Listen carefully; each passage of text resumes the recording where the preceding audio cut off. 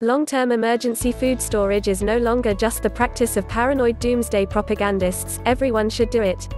In floods and hurricanes, you need food and clean water. If you plan to consume food only in the right packaging, you need to think again.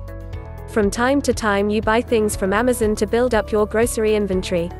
To prepare for the worst and keep your food in top condition, you need the right storage to store food properly. Keeping bacteria at bay should be the first step to ensuring food stays on the shelf for a long time. Food storage in Mylars are a great solution to create an environment that influences the quality of food.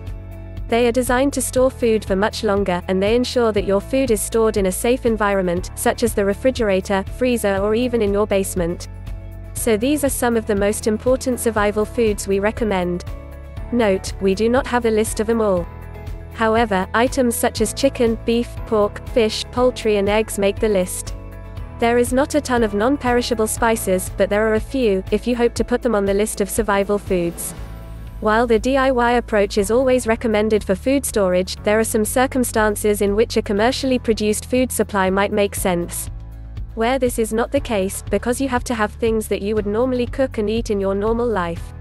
You may also want foods that require very little cooking and can be eaten without any preservation. The recommended foods are typically things that you already have in your pantry and that you should eat regularly, such as fruits, vegetables, nuts and seeds. Best of all, you don't need an end-of-the-world scenario to use your food supplies. You just have to know how to store them and have the best food in stock. If you only buy the food and supplies previously mentioned, you may be better off than most of the population, but you are not that prepared. However, now you have a list of important foods that will let you survive for a while if they are properly packaged.